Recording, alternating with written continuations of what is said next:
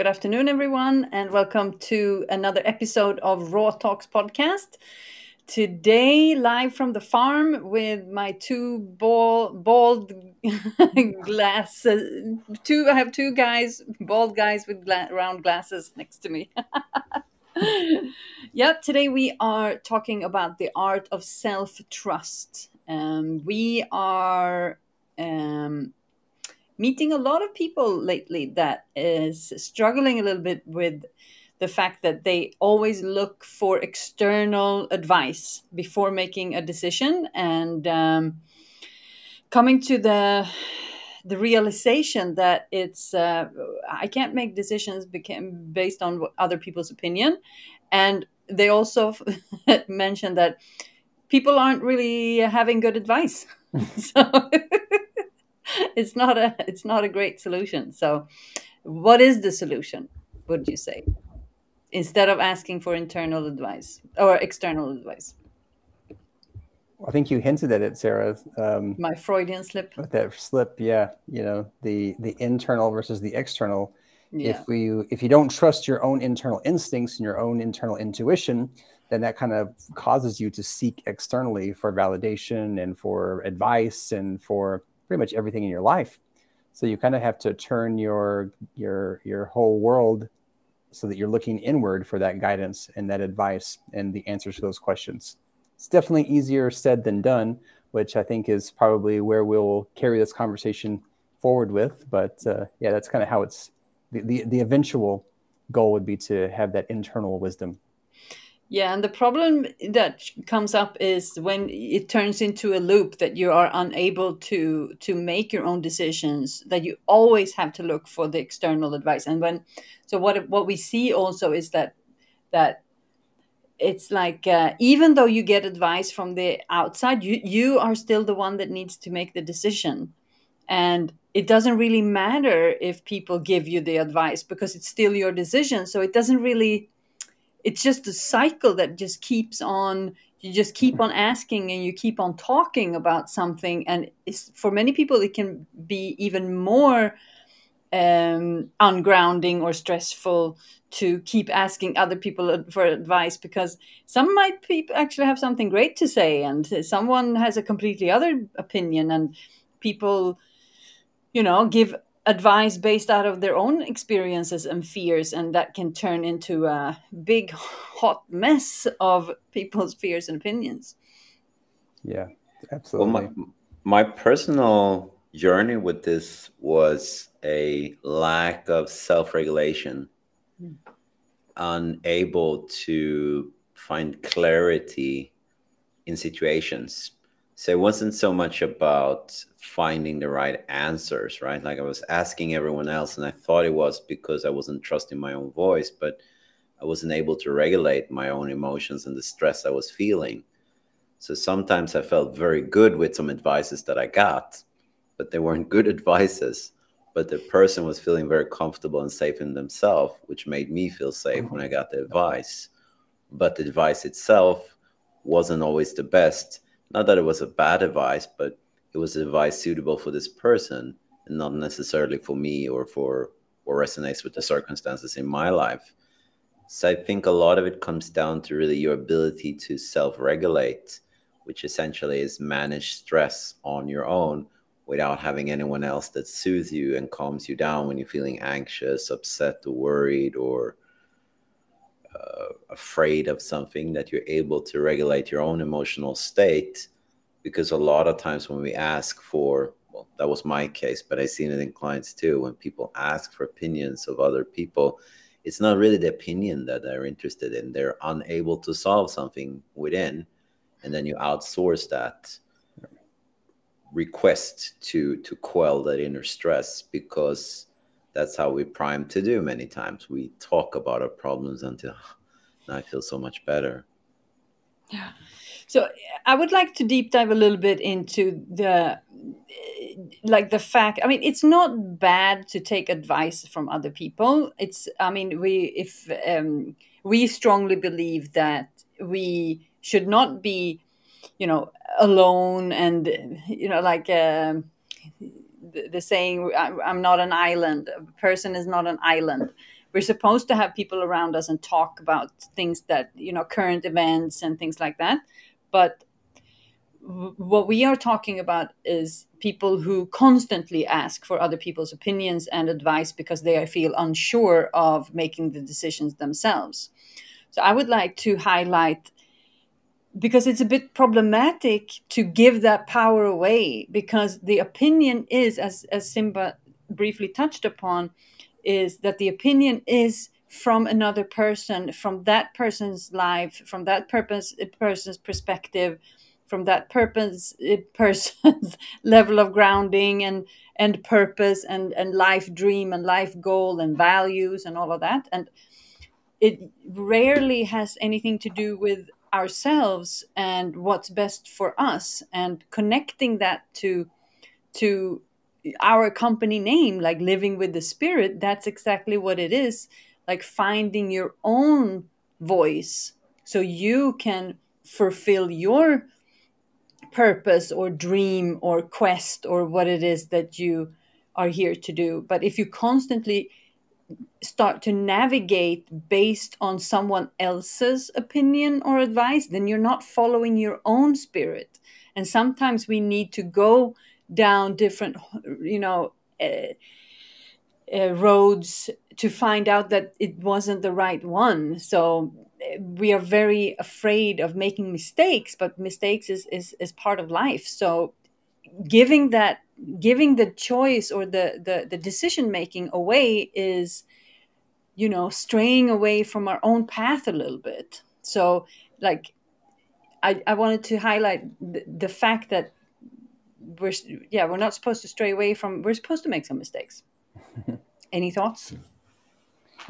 Yeah, I mean, I was explaining this to someone just a couple of days ago that, our bodies vibrate at a certain frequency. And when whatever frequency our body vibrates at, we attract like frequencies. It's kind of like this theory of resonance. And so let's say your 5 closest friends resonate the same way you do. So when you go and ask them for an opinion, you're likely to get something back that's on that same wavelength. And if you're looking for a solution to a problem that's outside of that wavelength, then you might need to expand your circle a little bit. So sometimes it's okay to get advice. And the way that we often get advice is that we go to a frequency that's a little bit higher. And so we go to our teachers, we go to our mentors, we go to places where we have a trusted, a source of inspiration. But we don't ever go to those mentors and teachers with a direct, like, what should I do about XYZ next week? Because those are questions that they don't really want to answer, nor should they. But if we look at the deeper spiritual aspect of something, we can ask, like, what blockages am I having that are keeping me from experiencing my truth? Like, that's something we could go and get an advice for. And so I think that a lot of times when people are asking for an advice, like, what should I do about my job? That's not the question that they're really asking. But the question they're really asking is, how can I speak my truth? They're just not able to really articulate that and understand the deeper spiritual meaning of it. So there's lots of layers of comprehension and understanding what is it that the person is seeking and where is that coming from. Love it. Thank you. Simba? Yeah. Safety, that's the word that usually comes up as well. There is some lack of safety, kind of comes back to what I was starting to say about the self-regulation. And I really resonate with what you say as well, Mark. It has to do with the frequency, but we're kind of looking for something that's safe. That's how we're primed as a species, to look for something that feels safe or familiar or comfortable, or that it gives me a sense of I'm embraced, I'm whole, I'm happy, I'm loved, and this will be a good decision.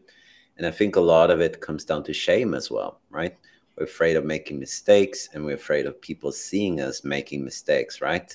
But if you ask someone else, it's kind of like you're sharing that position, you're sharing that value, you're sharing that opinion with someone else because you just didn't do it, right? Why didn't you ask me? How could you ever think about doing this way, right? So I think shame is a big component too, that there's a lack of inner trust. If you're going to do something differently from everyone else, like Mark was saying, if everyone else in your community has the same frequency and you want to go somewhere, you need to raise that frequency, right? But when you do so, you also stick your neck out because you're doing something you can be criticized for. And whenever you're doing that, then there's a risk of being shamed. And that's essentially just not being accepted into a group, not feeling safe in a social constellation, in a community. And once again, we're kind of wired to do that. So it's a bit strange winding up in a scenario like that. So I think that is a big part of the safety, feeling safe enough to actually do something that other people might not agree with. Yeah. And if we talk a little bit about what's actually going on in the body, like why are some people unable to feel, I mean, everyone can make a decision and everyone makes decision every day, like millions of decisions all the time. But when it comes to certain decisions, they constantly look for advice on the outside. And also there's this, even if they have an answer that they feel comfortable with, they still go to a new point of view, or this feels good, but I still need because there's so much information out there that they keep on looking for something that, oh, maybe this, maybe that, I have to know more about this, like never ever reaching a conclusion and like anchoring into a decision in the body. So what is actually going on? Because this is something physiological going on. It's not that the person is like, you can't say like, I'm bad at making decisions. It's not a skill. You know, it's like it's not something that you can learn in that sense. It's something in the body that is going on that affects our ability to make the decisions. What would you say, Simba, is happening in the body? Well, there's a lot of stress, right? That's the first aspect. And you can look at it on so many different levels. You can look at it psychological, you can look at it in the nervous system, what happens. I think most people are familiar with the psychological component. If you have not trusted your word, if you haven't fulfilled what you set up to do, if you haven't, like, I'm going to wake up at 5 a.m. and do exercise every morning. And I know I'm maybe not going to do that like I do. But if I'm a person that doesn't do that and I failed my own word repeatedly, right? And my brain is already primed that I'm not trusting my own word, right? It goes from your conscious to your subconscious. It goes into your nervous system, that your nervous system doesn't trust it. It doesn't feel safe with it, right? It feels unsafe to do something, trusting yourself, because I haven't trusted myself. So it feels safer to do something else, to do something that's not in congruence with this new plan. And that kind of leads us into all of this self-sabotage and all of these different behaviors that people talk a lot about, that they have. Oh, I have no discipline, I'm lazy, I have all of these things. And it really has nothing to do with that. It has to do with a lack of safety on a nervous system level. Your nervous system is not feeling safe enough, maybe to expose itself because it's afraid of getting shamed from someone else, or I failed so many times, so it feels uncomfortable to even think about it, or I don't know, success, having a lot of money meant that someone in the past was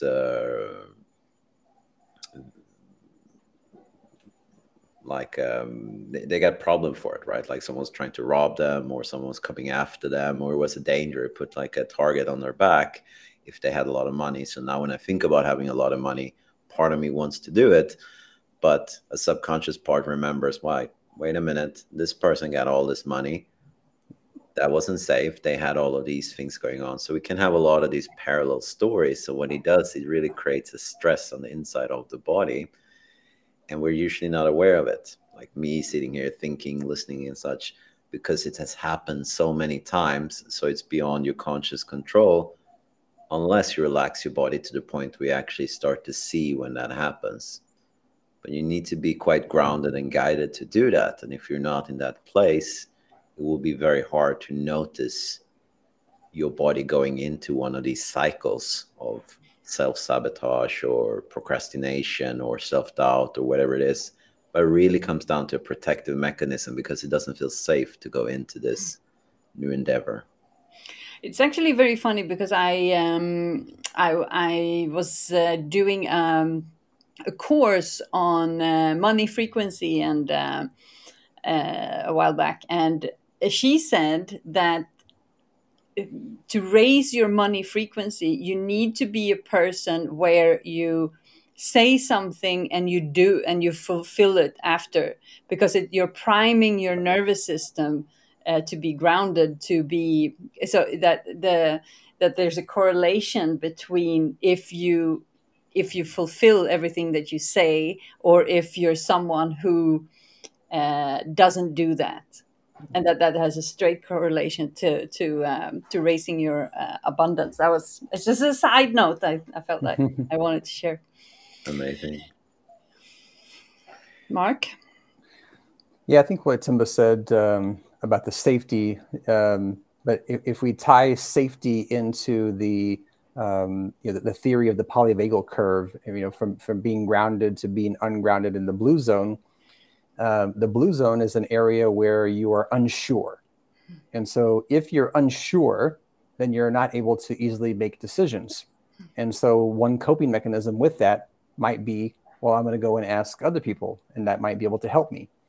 So from a purely nervous system perspective, that person, without judgments is just, acting from the state of their nervous system, and most likely without even realizing it. Like you said, Simba, too, some of these things we don't even really understand how it's affecting us. Safety is a huge factor in that.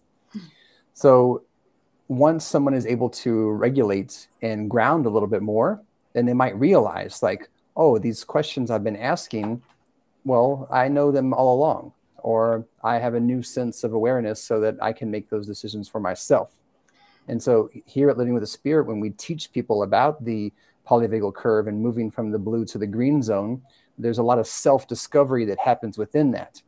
And so if we encounter someone who has this problem, like always asking other people, we can't just kind of like give them the answer. We can't just say, oh, well, you just should do X, Y, and Z. What they have to do is they have to learn it for themselves. And the only way they can learn it is, like you said, Sarah, is through the body.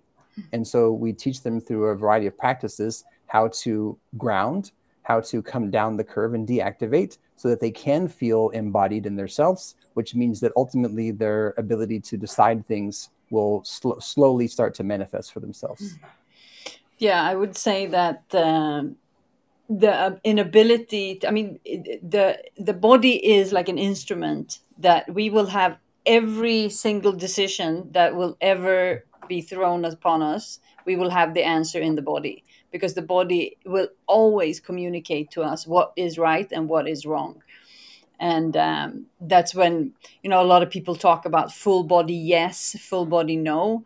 Like, when your decision is like anchored in truth, because the body tells you. It's not someone else who tells you we're going to go this direction or that direction. It's the body that tells you that. And if we are unable to make that decision, it's because we're disconnected from the body. We cannot feel, or either we cannot feel or we cannot interpret the signals that is coming from the body. And that makes us feel very unsure. And as Simba said, unsafe. Yeah. So it's a nervous system. Like, if we're disconnected to the body, is because we don't feel as it's safe to be in the body. So it's the nervous system and the safety that kind of pushes up into the mind. You said, like, the blue zone, the mind zone, where we constantly try to think our way into a solution. And the mind cannot solve that kind of problem, because that's not what it's designed to do. And the knowing and the intuition and the guidance needs to come from a deeply rooted connection in the body. So if that is, and that's what we see with so many people, that's one of the major issues, I would say, is the disconnect from the body and the inability to feel and be guided by the body. So that's what we do. We bring people down to the body, and you have multiple benefits of being in the body. Making a decision is only one of them. Right. Yeah, kind of two words comes to me. Like agency, that you're able to take agency Mm. and stand up for yourself. But leadership also comes to me, and that might sound a little bit strange, but that you can lead yourself, or you can be a leader in your own life, or in your relationship, or in your business, or wherever it is. But if you're not coming from a place of safety, neurologically, your body knows it, right? Sure, you Mm. can fake it until you make it. You can start to do something until it feels natural, right? Like you start to do something that doesn't feel natural until it feels natural. But there might be a lot of conflicts and suppression. So I really don't recommend that method unless you actually really don't know what you're doing. But when it comes to leadership, it's the same. If I were to answer this question and I'm quivering in my voice and I'm like, oh, I'm not really sure. And all of a sudden, no one's going to listen. No one's going to care about it. If you do that yourself, your nervous system knows, this makes no sense. You know, we're wired like that. It makes no sense to listen to this. I don't even believe it myself. Who else going to believe it? But when you really come from agency, and it comes from within, not just from your mind, but somewhere deep inside of you, I just know it's a pull. I don't think about it. This will be a good idea. It's a magnetic pull. I'm pulled towards this direction. Then when you're speaking from that place, you're naturally gravitating towards everything you want, right? And then you will really know, what is it that I want? Your body will say yes, a full body yes, or a full body no. Okay, this is my purpose. This is what I'm pulled towards. This is what I'm here to do. Is this aligned with this or not? But if you don't really have a purpose, if you don't really know yourself, I'm going to be in this swayed position where anyone else can tell me something. And if they're just certain enough, I will believe it because they sound very certain. And that's the safety my nervous system is looking for. But it might be a not so good answer for me, but they just seem very secure and confident in what they say, and my nervous system feels that co-regulation. I might just do it, however crazy the idea might be. Yeah. Yeah, I mean, you touched upon another aspect also, Simba, the fact that there might be this disconnect from the body, that we are unable to know what's right and what's wrong for me. But it can also be this inability to speak your truth, to feel safe enough to share what you actually think. And you talked about shame and stuff, because it's this fear that we are, it's like we have this mask on, and we're so primed to follow the line, like follow everyone else and do like everyone else is doing, that there's like a collective right or wrong. And as you said, like if I fail here, then I will feel ashamed, I will feel bad about myself, or stuff like that. And that's a huge thing. I mean, I used to be like that. I was very afraid of speaking my opinion freely, because of not knowing how that would be reciprocated, and if I was going to stand out, if I'm going to be this or that. And that kept me from making some decisions. And it wasn't really because I didn't have a connection with the body, but it was more about just looking at the outside for validation constantly.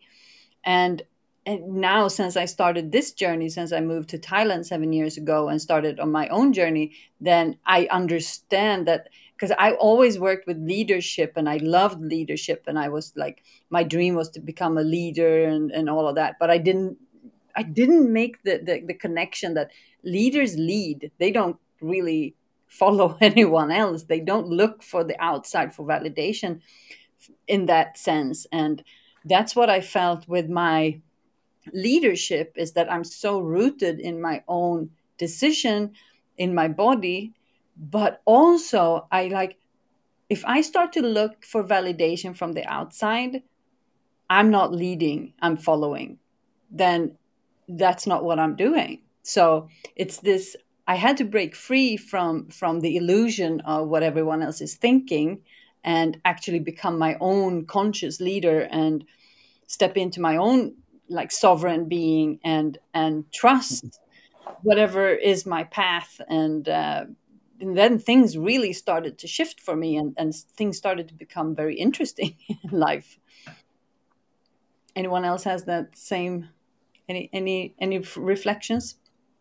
Yeah, for me, Sarah, that makes a lot of sense. But for my personal journey, I had that same feeling, where like I wanted to make the decisions myself and follow my own heart and my own intuition. But I was like that mango tree that ripened too early. And so unfortunately, when I made those decisions, I was completely full of shit. I was just flying by the seat of my pants and making decisions and pretending like I had the authority, pretending like I knew what I was doing. I mean, with full certainty too. Like I would look you right in the eye and say, "Yes, let's do that," or I would, lead people. But what I didn't have was the vitality. I didn't have the honesty. I didn't have the purity to actually follow through with those things that I said that I was going to do. So it was like this cart before the horse situation. And so now that I've matured and, I'm not, completely leading myself driven by my ego, then when I do make those decisions and I do follow through, it comes from the heart and not from, some wild thought that I had or from the ego. Very early on in my, so I it's like, from when I moved here, that was like my new life, and the old one was the one I left behind. So very early on this journey, I decided to not make any decisions based out of fear, and to not, even though I felt fear, I made a promise with myself that I was going to follow through on the decision, even though I would be very fearful. So, and I mean, I've been making decisions when I've been like burning of fear. Like I felt it, just crazy fear. And the thing is that with that promise that I made, in those moments when I'm burning with fear and I'm feeling, oh, maybe let's not make that decision. Maybe not go with what I really want or believe in. Maybe I go with the fear. And then my whole body, even though I'm like on fire with fear, my whole body says, no, we're not giving away to the fear. Yeah. And then I go, oh, shit. This is so scary. But I just know in my heart, I can't do that anymore. It's not even an option that is available for me anymore. And so that decision that I made was so deep. And it's so interesting how my life has shifted since I made that promise, and how I started to navigate my life, because now I operate with a deep sense of trust that anything that happens to me, based on, if I make a choice from the heart, then anything that happens from that point is supposed to happen. Yeah, exactly. And whatever I'm being put through is what I'm supposed to learn. So then the fear kind of just, it might not go away 100%, but it loses most of its power. Yeah. I think understanding safety is a big part of it. Were you saying something, Mark? I was just going to say that that Sarah's example has been, inspiration to me also, to not be held back by fear. That's it. Yeah, definitely. And like we talk a lot about these different theories and all of this because we live it every day. So it's very obvious to us. But really, what brings you out of a safe place? First and foremost, are you in a safe place? I mean, we don't know, right? You don't know until you know. Maybe you weren't brought up in a safe place. So if you just look at it, when you're born, there are certain affects that you have, right? That are like imprints. I wouldn't call them emotions. I would call them affects, because no one has taught you them. They're there biologically, right? You can laugh, you can smile. A newborn baby can see in your eyes if you're genuinely smiling, or if you're doing this, or you're using these muscles. So your facial cues will tell you a lot about the emotions you have. And when you're newborn or when you're young, you cannot you cannot self-regulate because you're not developed to do that. Your self-regulation or your co-regulation, the way you feel safety and trust and comfort, is by physical touch, calm voice from your mother or your father, someone gives you food, someone is there, you feel the warmth. If you had traumas, maybe you didn't grow up with a parent that wasn't present, how your life looked like, maybe you never had safety, so you don't even know what safety is, then that can lead to two ways. Either I don't trust anyone, I just go my own way fully, or I don't trust myself and I trust everyone but myself because I'm looking for that I didn't have, right? But really, when it comes to the question of safety, I kind of look at it, this is my personal view, I wouldn't say this is I read anywhere. When you're talking about fear, I'm talking about fear for physical death of my body or someone else's body that I care for, right? So that's like the physical death fear. When I'm talking about shame, it's about losing face, it's the ego identity, because you don't really have a fear of losing the ego identity, because it always has to do with in a combination with other people, in relationship to other people. If you do a public speak and you mess up and no one's there, you don't care. You have to have someone else there, right, to lose face. Yeah. So losing ego identity really has to do with losing face or the fear of being shamed because you did something that doesn't make you feel that you belong in a group or you're pushed out of the group. And I think a lot of us have had experiences like that, and society is very different, cultures, religion is very tightly knit to the point where it's hard to do something else besides the culture, to the point where you don't trust yourself. Maybe you grew up with someone that was very dominant and you were learned to, you shouldn't draw, you shouldn't paint, you shouldn't sing, you shouldn't dance, you shouldn't do this, you should. And you hear that year after year after year, and you just don't know what's what anymore, right? So I think there's many factors to why someone doesn't listen to them, but it really comes down to that safety, understanding safety is not that I tell you to, oh, you're safe, there's no one else in the room. Safety has to do with what is perceived in your nervous system. And those are two different things, being safe and feeling safe. So once you start to really understand what safety is on a nervous system level, that's when you start to listen from the core, like you said, Sarah, and really start to talk from there. And then, sure, there might be fear, there might be regrets, but you're on a path. And I'm here to learn, and I can't see the way forward, but I trust, because I know this will always bring me to what I need to do, what I need to learn, what I need to go through. Yeah. So what would you say is would you say that you could work through this if someone has the inability to make choices, if you keep asking advice from other people and being stuck in that external validation, would you say that it's possible to work through? It's possible. You need guidance and someone to coach you through, but it's possible. You can change anything. Exactly. You can change anything. Yeah, there's nothing that's irreversible. I mean, unless you're dead, right? That's I can't do that. We can't unmake that decision. No. Yeah. You're gone. Yeah. So but Mark, what would you say? How is the deep inner work correlated with these kinds of issues, these kind of social navigation issues? What would you say? Yeah, I think that there's a certain aspect of this where you're asking other people that also comes from the mindset of comparison.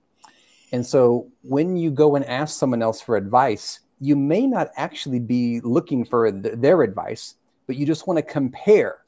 Like, is my thinking similar to their thinking? And I can't take a lot of credit for that idea, because I was actually just reading from the self-love book, our beautiful friend Sara on the topic of comparison, and I just kind of like, hey, we're actually just talking about that right now. So maybe I'm just going to read like two sentences from this. Yep. When you are constantly in a place of comparison, you are never really satisfied. This creates a lot of tension for yourself and for the people around you.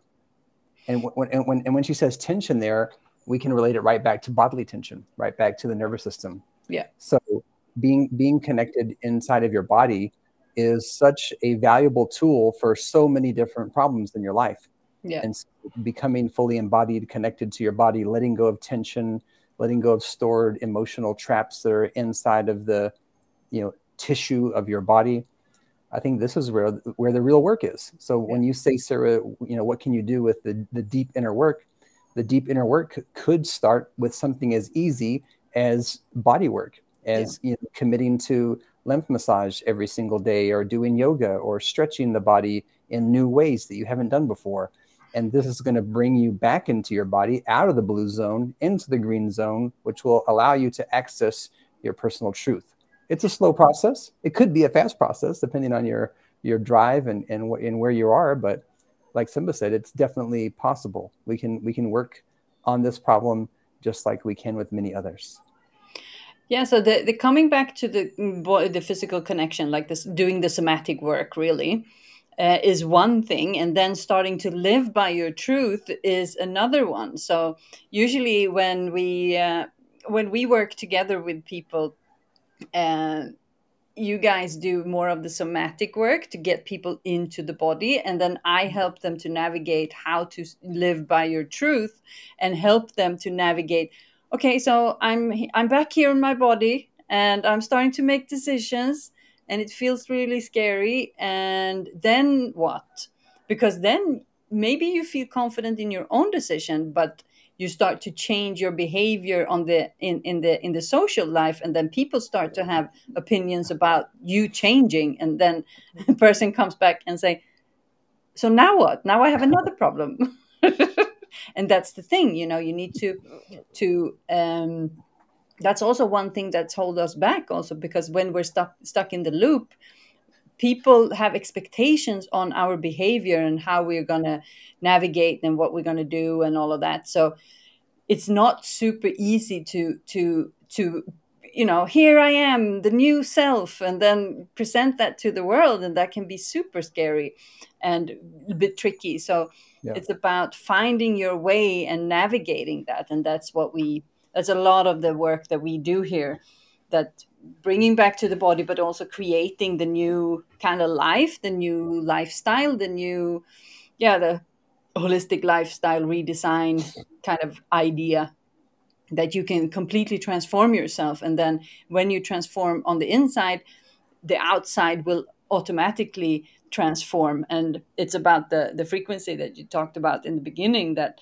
the inner frequency will match the outer frequency. So when you raise your inner frequency, which you do when you do the somatic work, because you start to connect to whatever is on the inside, then so it's about the internal transformation and the external transformation. Yeah, Also, that's what we do. Also, I mean, it has to do with getting to know yourself. Because if you're not acting from who you truly are, which we might not do due to trauma and society, cultural, religious conditionings and belief systems, I don't really know myself, right?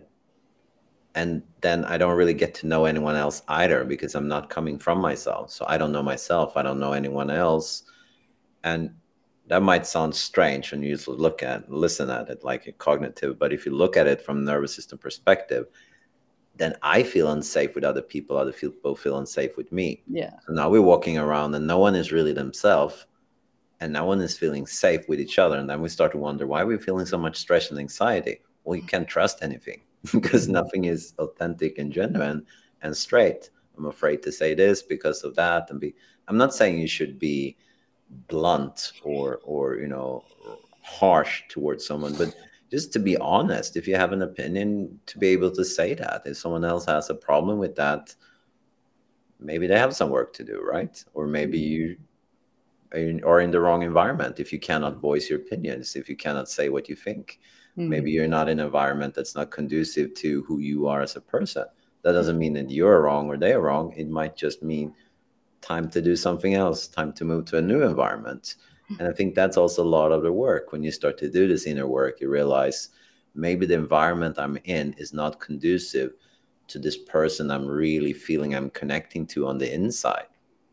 And then that's up to you to make a choice, right? You can't blame everyone else because of that, but the environment can't blame you for not being like them. You just have to make a choice from there. What do I want to do? Do I want to stay and quiet myself down? Or do I want to go somewhere else and explore? Yeah.